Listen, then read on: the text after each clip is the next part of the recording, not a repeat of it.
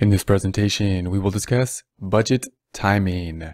Typically, the standard budget for most companies will cover a year. So we'll have the annual budget, which will cover the next year. We're looking into the future, of course. We're doing the budgeting process. We're looking for the future year. Once we have that future year budget in place, we'll often break that down into smaller chunks, those smaller chunks typically being a quarterly budget, and then possibly even smaller into monthly budgets. If we take that yearly budget and then break it down into quarterly and monthly, that gives us some feedback that then we can go on as we go through the year. So as we go through each month, as we go through each quarter, we can review what we're doing as we go. We can compare actual to what we budgeted to happen. We can see the variance or the difference, and we can make decisions and adjustments as we go through that year. So we can also envision it in this way. We would have the annual budget. That's going to be the overarching budget that we would then make. And then within that, we're going to have the quarterly budgets that will then break that annual budget into, and then we'll have the monthly budget.